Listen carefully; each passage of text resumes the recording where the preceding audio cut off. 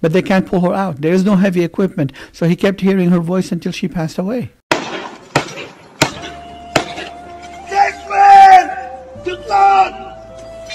That there was a person who had just gotten evicted. Last night I learned the story of a young man that was given an eviction notice from his apartment the day prior to the earthquakes hitting. And he said, I was living on the street, I was homeless, and I woke up in the morning and witnessed the very same apartment building that I used to live in collapsed and turned to rubble and turned to dust. And I said, Alhamdulillah for the one who evicted me from this apartment, because I could have easily been amongst those who passed away beneath those rubble. And I want you to imagine you're going about your day, and next thing you know that the earth underneath you is shaking. أشهد أن لا إله إلا الله وأشهد أن محمدا رسول الله. أشهد أن لا إله إلا الله وأشهد أن محمدا رسول الله. أشهد أن لا إله إلا الله وأشهد أن محمدا رسول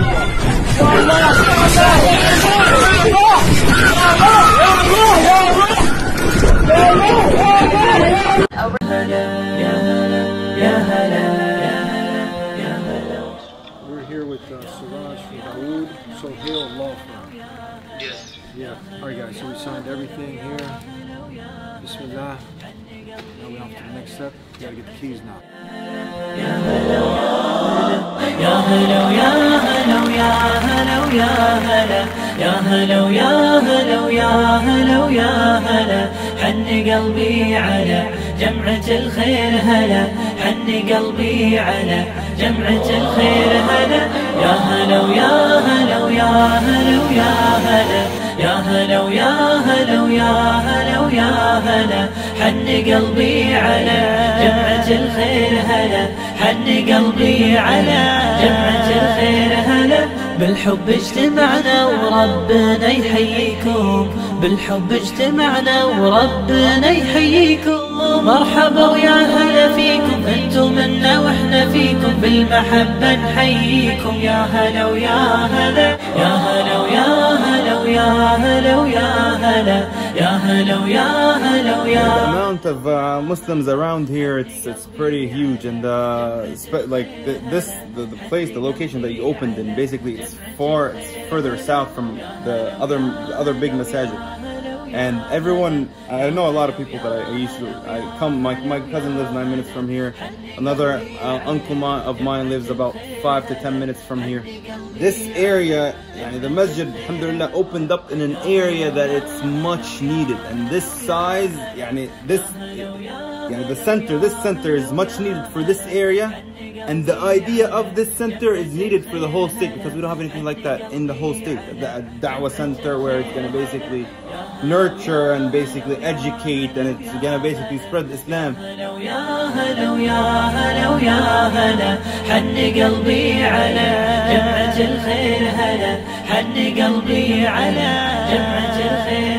Bismillah, alhamdulillah, assalamu alaikum. Welcome to the Deen Show. I'm your host. Now I want you to imagine you're going about your day, and next thing you know that the earth underneath you is shaking, and the home that you were living in is no longer a home, it's just rubble. And then you're underneath that rubble, and you can hear the voices on the outside, but no help is coming. And you have so many cases like this in Turkey, and especially here now in Syria. We got someone who is going to bring us up to date on what's going on in Syria. In Turkey, we have counts of over 40,000 plus people who have died, lost their lives. Could be up to like 200,000. Yes. I'm here with the president of Syrian Forum.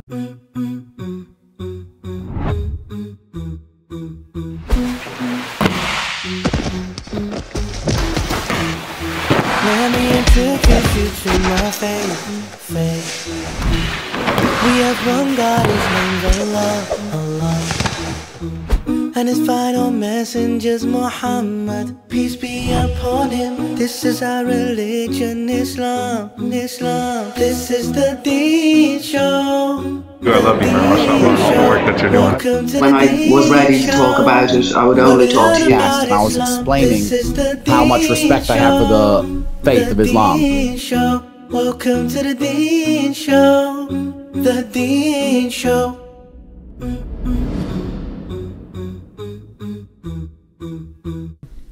Dr. Safa, Assalamu alaikum. Wa alaikum assalam wa rahmatullah. How are you, Sheikh? Alhamdulillah. How are you, my brother? Good, good. Alhamdulillah. Was I painting the picture right? You have people stuck under the rubble, and now you can hear. It's like, let's say you're in another room now, but you just got rocks all over you. You can't get out. Boulders, from the construction of the buildings, and now I can hear your voice. You can hear me, but people are stuck in there. Absolutely. And they can't get out. Absolutely. And in northern Syria, the reason that this situation was happening over and over again, because unlike in southern Turkey where they had heavy equipments and you have a government, agencies being mobilized, bringing heavy equipments, in northern Syria, they had no heavy equipments other than what was available there for construction purposes. There was no heavy equipment. So people literally using shovels and using, their hands in some cases just to kind of dig to try to pull out the survivors. And we have like stories after stories of people, literally, there's one man was sitting holding the hand of his child, that he can reach her hand, but they can't pull her out. There is no heavy equipment. So he kept hearing her voice until she passed away.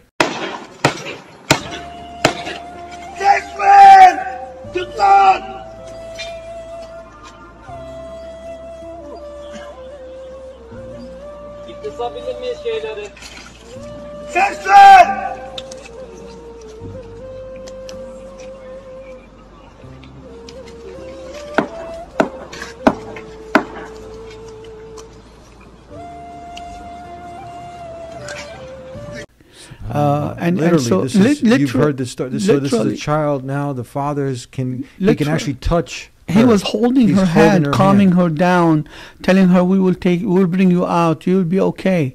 And then they couldn't because they don't have heavy equipment. But how is that in the modern day 2023? Sure. I mean, you got weapons being sent. People are coming together to get things over to Ukraine. Right. United Nations and we can't get a forklift. Unfortunately, in northern Syria, it's anymore no man's land. I mean, because it is literally blockaded from the south by the regime, because the regime considers these people who don't deserve to die. In fact, there are scenes of when the regime used to send barrel bombs and drop them from the helicopters that are exactly the same as the scenes from the earthquake now. So he was causing them earthquake after earthquake. Unfortunately, the world was, numb to that and nobody cared to look at it.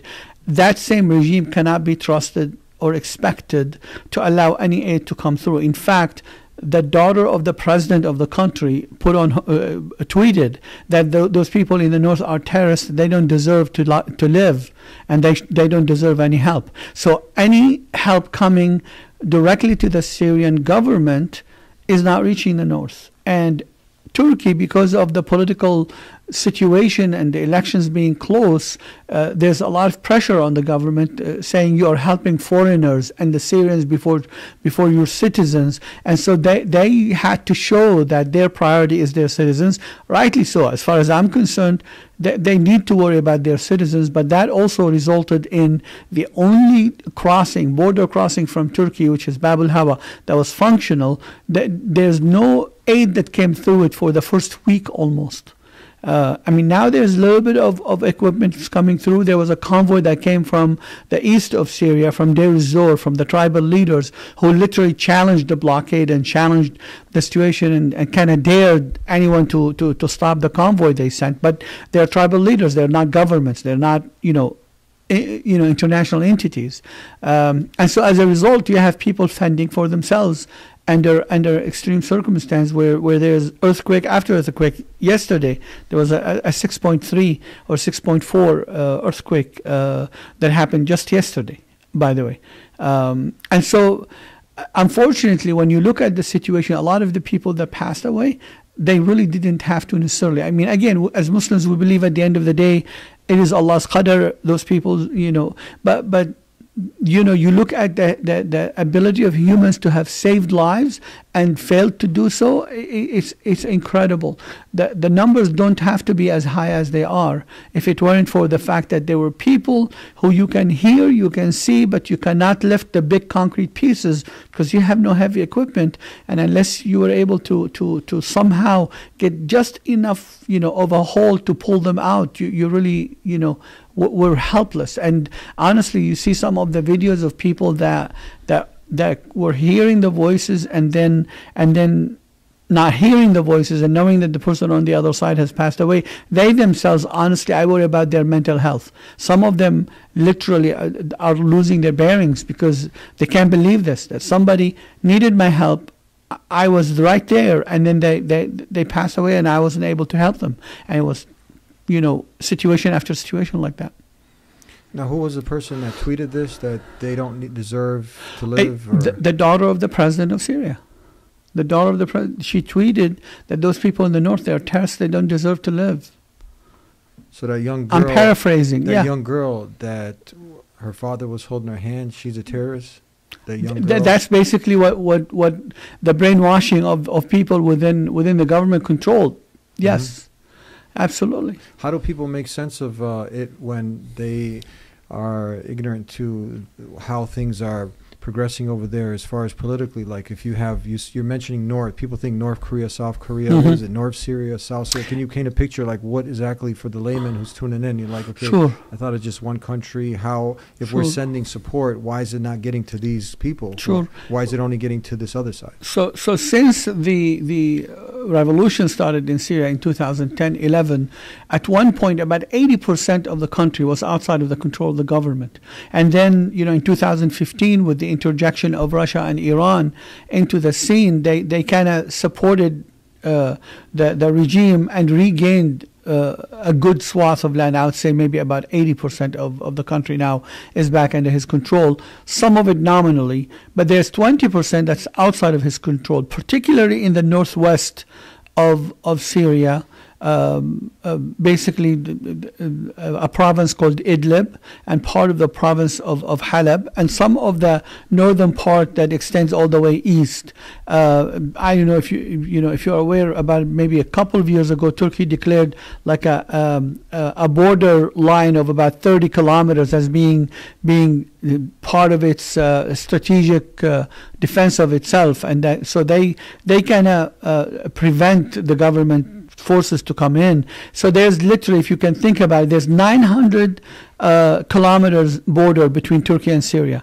A line of 30 miles extending from the far east all the way to the far west, and then in the far west it dips down maybe another 100 kilometers. So that's the damage is concentrated in this northwest area, in Idlib and part of what's called rural Halab province also. That's where the damage is concentrated. So that piece is surrounded by the regime from the south and from the east.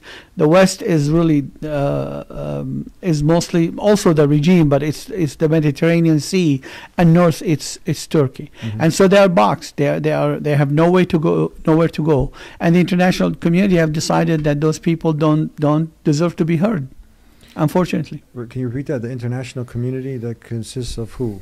Of United Nations, the 5 big ones in the United Nations. Wow. Absolutely. So what are the estimates now of total lives? So as we mentioned, there are numbers that combine Turkey and Syria. Between the two of them, the number is a bit over 40,000. But as I mentioned to you before we started taping, is that there's about 200,000 people who are unaccounted for. And after now 9-10 days, and with like heavy tremors and with what would be considered new earthquakes, because 6.4 is no longer a tremor or a aftershock. It's an earthquake in its own right. What's the chances of those people being alive? This one just hit? Yeah, just yesterday. Just yesterday. Yesterday there was a 6.4 earthquake in southern Turkey, in northern Syria. It was felt this time all the way to Egypt, by the way. I mean, people in Palestine, in Gaza, felt the tremor. In Jordan, they felt the tremor, but there was no damage anywhere, nor south of the area that's originally affected. How life can change so quickly, huh? Oh, absolutely, absolutely, yes, yes. And so for us, as a nonprofit who has been working for a decade, in the areas that got affected, and really our motto is rebuilding Syrian lives, and we really kind of adopted it because the extensive destruction that the regime have left in the areas outside of its control is unspeakable. But above it, the crushing of the soul of a people that rose seeking freedom, all of a sudden to find themselves abandoned by everybody. And so our organization is dedicated to that. We've been working on rebuilding projects. We try to rebuild lives, from psychological help to giving people small business projects. We can buy for somebody their seeds to do the planting season. We can buy somebody a couch so he can use it to feed his family and make a small business out of it. That was plus rebuilding homes actually for people affected. That was our focus before the earthquake. It continues to be our focus. But the day the earthquake hit, we have about 1,800 people working for the organization within that northern part of Syria. And so we mobilized immediately. I mean, the main thing that we needed, first of all, shelters. So we set up about 180 temporary sheltering places. Some of them were large, where we would have maybe like 50 tents, and some of them only like 20 tents or 30 tents, depending on the area. Then we realized people need water, so we set up like a watering, basically sent watering containers or trucks, basically that were stationed in different places. But then we realized people need to eat, so we did temporary soup kitchens and things to provide food. We started bringing in things for them to withstand the cold. So we estimate we have served 53,000 people since the beginning, from day one, and we were the first organization on the ground. Tell me, Dr. Safa, if you were to go ahead and from a logistical standpoint, if you were trying to get what needed to get in there to save the lives when this first hit, how far is the nearest country with the resources, and if it was to be done, how quickly could they have with all of these all of this red tape that you mentioned? Oh, certainly Turkey is the closest. And as I told you, I mean, I have to acknowledge that Turkey, within its own constraints, both the fact that it's dealing with even a larger scale disaster, as well as the pressures on it internally and externally, it has done what it can. I don't mean in any way to signal that they have not done what they can, but still what they can is far short of what is needed given the disaster. Now, 2 days ago or 3 days ago, the Bab al-Hawa crossing was opened for some relief, some heavy equipments even. So we are seeing that, but it's not anywhere near what the need is. And that's the issue. Turkey is only like maybe less than 100 miles away from the majorly affected areas. In fact, in some places, it's only 20 miles away. But of the main, like there's a town called Jandaras in Syria. It was the hardest hit. It's probably about 70 or 80 miles from, less than that, 50 miles from the border. What was your response? Recently, you also had a French newspaper who said we don't have to throw missiles anymore. Yes. And pretty much mocking the victims. What was your response to that? It's so unfortunate. It's so unfortunate. It shows honestly the deep hatred, the deep, disregard. I mean, it flies in the disregard for human life, disregard for just pure humanity. I mean, it flies in the face of all the claims of human rights and being a humanitarian. But it's free speech. Well, I mean, it is free speech. That's what people hide under. Sure. Sure, absolutely. But you know what? The way I view it is that it shows, it exposes those people for who they are. Because most of the time they're able to hide behind being humanitarians, being, libertarians, being, being do-gooders. And those kind of publications expose them for who they are. But for us, we just need to continue to work hard on alleviating the situation on the ground, and just not be distracted by that. Though mark it as we know what those people are. There's stories, and there's a lot of these, but one in particular where a person was narrating that there was a person who had just gotten evicted. Here's a lesson that we all can take from the devastating earthquakes that took place in Turkey and Syria. Last night, I learned a story of a young man that was given an eviction notice from his apartment the day prior to the earthquakes hitting. And he said, I was living on the street, I was homeless, and I woke up in the morning and witnessed the very same apartment building that I used to live in collapsed and turned to rubble and turned to dust. And I said, Alhamdulillah for the one who evicted me from this apartment, because I could have easily been amongst those who passed away beneath those rubble. And he said, I saw the very same landlord that evicted me. He became my neighbor in the tent. SubhanAllah, this is the reality of dunya, that your life can completely change overnight. So be grateful for the things that you have. Allah subhanahu wa ta'ala says, كُلَّ مَنْ عَلَيْهَا فَانٍ وَيَبْقَى وَجْهُ رَبِّكَ ذُو الْجَلَالِ وَالْإِكْرَامِ. Everything in this world will fade away, will pass away, and the only thing that will remain is Allah subhanahu wa ta'ala. That day, he got evicted from his house. And next thing you know, he left. The earthquake happened. So if he was in there, so he thought this is the worst thing that could have happened to me. He was out. Absolutely. He was homeless. But then shortly, a little while later, he found his landlord, the victim, also homeless. Yes. You see how things... Incredible, absolutely.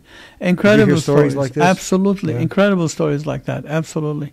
Yeah. Absolutely. Yesterday I was hearing somebody... it caught my attention.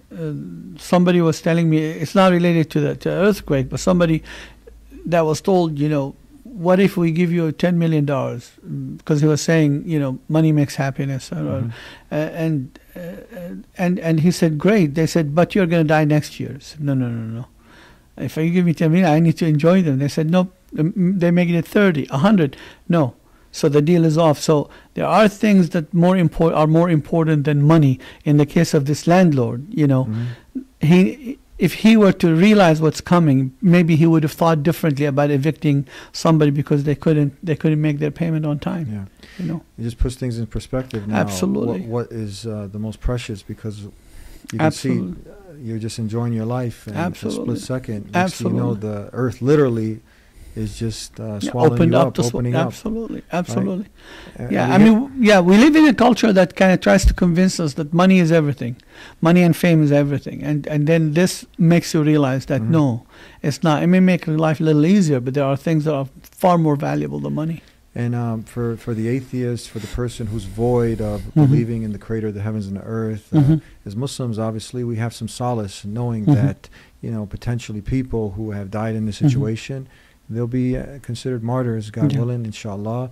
And now they will end up transitioning to the next life, and they'll have everything and beyond what you can imagine. Absolutely. But if you don't have that hope, if you don't have that waiting for you, and now you've lost everything, how do you make sense of it without the hereafter? How? Absolutely. You can't, no? Absolutely. I agree with you 100%. Life is a story. And something that one thing that I heard that was most convincing in that regard, as far as believing in the afterlife, and I know we are kind of getting off the subject a bit, but imagine if there's a twin developing in their mom's womb, right? And they spend 9 months together, and there are research now that indicate that they play together. I mean, those with the membrane between them, they will rub on each other's hands and fingers and cheeks and stuff.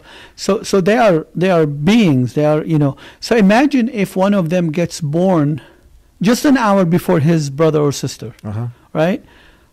What do you think if that being have ability to express and think, and what do you think they would be feeling? So one is outside of the placenta, the other one is still in the placenta, the other inside in the womb. Yeah, the one in the womb is going to think that he lost his brother or sister, the one they've known all their lives.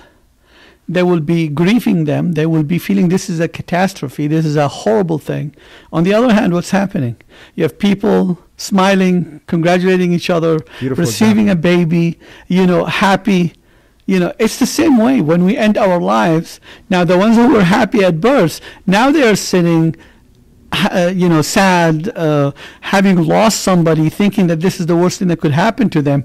But on the other side, trust me, it's another beginning, similar to the one that we were celebrating when somebody was born. But there, it's one of two things. It's either a piece of paradise until the day of judgment, or your grave, gets tightened on you until you can't breathe. Mm-hmm. And it's our deeds in this journey, in this life, that's going to determine what happened there. Yes. So to me, it is so, fitra. It is so intuitive to believe that there's something afterward, because this couldn't be the whole story. Absolutely could not be. And when you think about justice and injustice also, how many tyrants, they died at the height of their power and strength, having wronged people, killed people. If that's the end, do you think like they got away with it? I can't take that. I can't believe that. I have to believe that they are going to stand for accounting and pay for it. And it doesn't have to be a tyrant or anyone who wronged somebody and got, quote unquote, in our terminology, got away with it. There has to be an accounting for it. Otherwise, this life becomes very difficult, very tough. Absolutely. And becomes, free for all. And it really, you can't then convince anybody of morality or doing the right thing, because they will think, if I do the right thing, then I'm stupid. And that's what happens with a lot of people who don't believe in the hereafter, is that they turn into not very pleasant human beings and not very kind or fair or just a human being. Not all. Some, it's a lot more complicated than the way I'm putting it, but in general, this is what happens. I like people this who example. people who don't believe in the hereafter, they really, it takes them to very dark places within themselves and in their relation to other people around them. Yeah, and then you're tweeting stuff like these people don't need help, and they're X, Y, and Z, labeling them. So before we conclude, hypocrisy. I want to touch upon this word because we saw it when with Ukraine, when you had the migrants and you saw this. Are we seeing some of that here? I believe so. Yeah? I believe we continue to see that. Absolutely. Absolutely. Can you elaborate on that? I mean, honestly, to me, the world have always known this, that it's not the injustice, but upon whom it's being done. And if it's being done on certain people, then everybody gets upheld and everybody reacts and everybody... Is it safe to say, are those certain people Muslims? I mean, like the number speaks, 80% of the world's refugee population is Muslims. I don't know what percentage, but almost, I want to throw again another 70-80% of the war-ravaged areas around the world is populated by majority Muslims. And so as a result, the victims, the refugees, the underprivileged, all of them, high majority of them. And unfortunately, as we see, is that normally the world powers are not in a hurry to hear the cries of the victims or the cries because of who they are, what their religion, what their ethnicity. And there's enough evidence to show that, honestly. So we wanted to do our small part to create some more awareness and to go ahead and see what we can do. And I like the story. It gives things, put things in perspective also for people who are like, why is this happening? How would you answer that for someone who is Muslim? And I say, why is this happening to Muslims? Why is this? And they don't put in perspective that, earthquakes were happening in other regions also and that. But they think, okay, how can they cope with this loss and whatnot? How do you put that in perspective? I mean, there's a hadith of the Prophet ﷺ that says, إِنَّمَا تُنصَرُونَ بِضُعَفَائِكُم, that you are given aid and victory by Allah because of your weakest and most vulnerable. And it is well known that when he used to prepare to go out on an expedition or a battle, he would bring the women and children to pray, to make dua for him. This idea that, so related to that, that Allah subhanahu wa ta'ala gives us our weakest, our poorest, our underprivileged, our outcasts as a test. How are we going to act towards them? And without it, we can't prove our faith, really. And so those things happen. First of all, as you said, they happen to everybody. But when they happen, then they are really more than they are a test for the person who's being afflicted. They are a test for the rest of us. Are we going to run to their aid?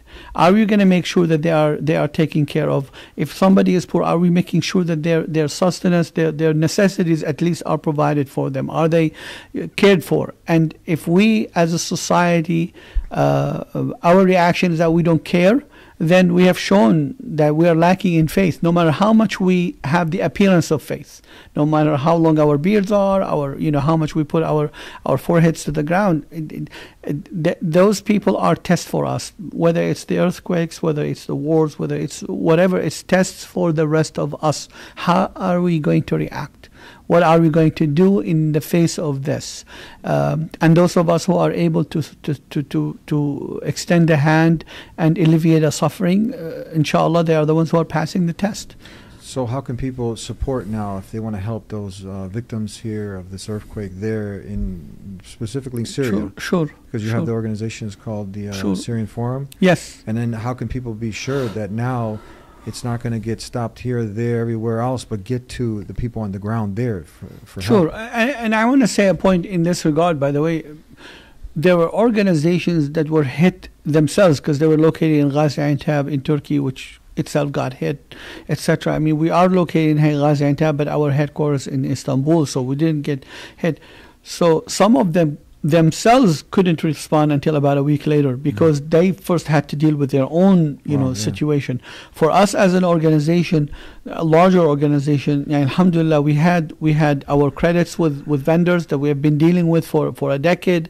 So we were able to reach them and say, supply me with 100 tents, I'll give you the money, I'll get you the money, but supply me now. So like the next day we were getting supplies, we were getting foods, we were getting things we need, very quickly, and now that the situation got streamlined, we are even more able to deliver. And also we have a very good history and rapport with the Turkish governments, with the walis of the different provinces that are bordering Syria, that we are able to move the supplies and what we need. And by the way, one thing that I want to mention is that we had a wonderful, and we continue to have a wonderful relationship with SAMS, the Syrian American Medical Society, that really have partnered up with us. And between the two of us, I mean, I would say if we have provided help for about 53,000, they probably have done something similar. So those two organizations have really worked together beautifully to showcase how when we work together, benefits more people. So we are able, we are ready. People can send donations, through Zelle. They can go to our website, SyrianForum.org. They can send us Zelle, also info at SyrianForum.org, and we will receive those, and we put them into use immediately. We have the infrastructure, we have the ability to immediately impact people on the ground. Thank you for bringing us up to speed on what's going on in Syria. My absolute pleasure. May Allah alleviate their pain and suffering and bring relief and reward all those who contribute to be a part of that. Indeed. Thank you. Thank you. Assalamu alaikum. Wa alaikum assalam wa rahmatullah. Thank you.